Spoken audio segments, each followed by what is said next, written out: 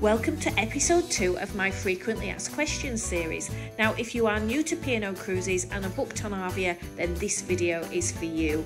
Don't forget to press the like button. Pack my things up, carefree, adventures waiting. I'm heading out to see the rest of the world. Yeah. Now, in episode 1, I talked about from the moment you booked your cruise holiday to the moment you got on board.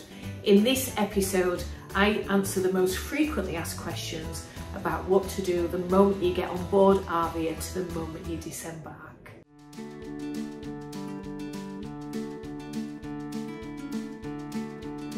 Just a couple of things I recommend you do when you get on board Arvia. That's go to your cabin and watch your safety video.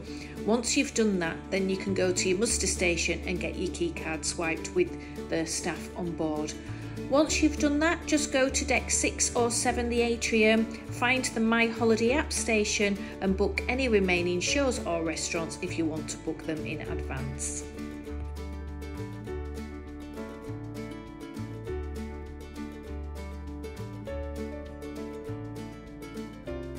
To use the My Holiday app, all you have to do is put your smartphone in aeroplane mode, then connect to the ship using P&O Cruises guest Wi-Fi. Once you've done that, then you scan the QR code and enter the last 6 digits of your cruise card. In this video, it shows you exactly step-by-step guide.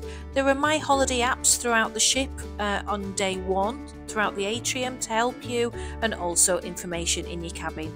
My Holiday app is really good if you want to book a show, book spaces in the children's club, you can view your onboard account, you can join a virtual queue for dining and make dining reservations. So most things can be done via the My Holiday app.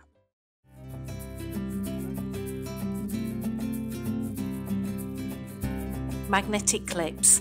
I bought these on Amazon. These are great for hanging things up on the wall like your daily planner and cruising excursion tickets.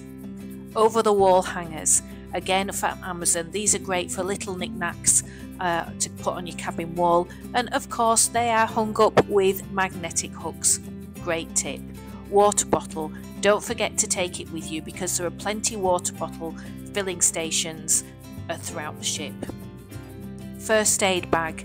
This is a must for any holiday, irrelevant of whether it's a cruise or not. Sewing kit. Now these are great if you need a pair of scissors or if you need a safety pin to hold your dress up. Magic leaves. Great if you want to use the laundrette on board and they don't take any space up in your suitcase. Towel clips. B&M bargains, a couple of £1. On those windy days, these really do come in handy. Tea and coffee making facilities in your room, so if you do want to take your own tea bags, then don't forget to pack them. Finally, highlighter pens. Great if you want to highlight the day's activities on your daily planner.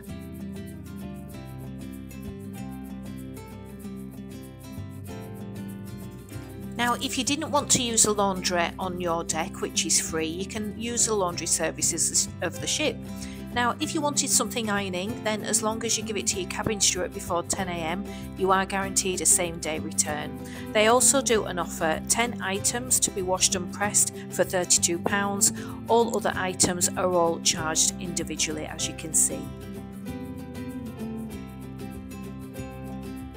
Now, if keeping in touch with family and friends on board Arvia is important to you, there are different ways of paying for your internet. You can either go with P&O Cruises, which they charge £12 a day for the Essential package or £18 a day for the Ultimate package. You can also contact your mobile phone provider before you go on board and see how much they charge, because Vodafone only charged me £6 a day when I was in port. Or of course speak to the crew, because they will recommend some cafes in port that offer free Wi-Fi. So there's always ways of saving money if you want to keep in touch with family and friends. Delivery charge on board P&O Cruises Arvia, and it's £2.50. If you'd like breakfast in bed, then you just fill out the form and you give it to the cabin steward before 10 PM the previous night and a time that you'd like it delivered, and the breakfast items are free. You just pay the £2.50 delivery charge. If you want to order off the room service menu, there's quite a good selection of choice. Again, it's £2.50 delivery charge and you just pay for the item. So if you wanted, for example, a roast beef sandwich, it's £1.50 and then your £2.50 delivery charge on top. Now, although most restaurants close at 9:30 p.m, you'll be pleased to know that there is late snacks, which if you head up over to Horizon on deck 16, then from 11 p.m. to 1:30 a.m, you can get some snacks. Now, as for the bars, the majority of the bars close at 11 p.m. to 11:30, but there are Brody's, the Clubhouse and 710 Club that are open till late. If you're like me and you ran out of currency whilst you're on board your holiday, then you can ask for more currency on board. Just go to guest relations and they will give you up to £250 in either US dollars or euros on board and charge it to your onboard account.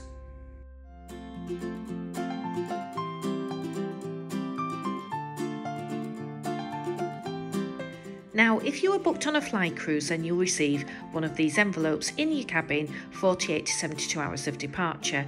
It gives you all the information you need about disembarkation day, and it also includes your luggage tags. Now, on disembarkation day, you need to be out of your cabin at 9 a.m. You then take all your hand luggage over to the theatre where they will be stored for you until it's time to be picked up to go for your flight, which is 3 to 3.5 hours before your flight time. Now, you can either get off the ship like we did and we went to spend the day on a beach in Barbados, or if not, you can book a day room. Now, if you want to book an ocean view, then it's £55 for the room, or a balcony is £70 for the room. These are on a first come first served basis and you can have the cabin from 10 a.m. till 3 p.m.